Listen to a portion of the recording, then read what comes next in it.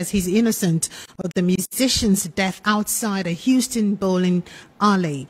Letitia Coninas told reporters after the hearing that the suspect, Patrick Clarke, was feeling nervous and he's concerned because he's being charged with something that he believes he's innocent of. And his defense attorneys agreed to hold a bond reduction hearing on December 14.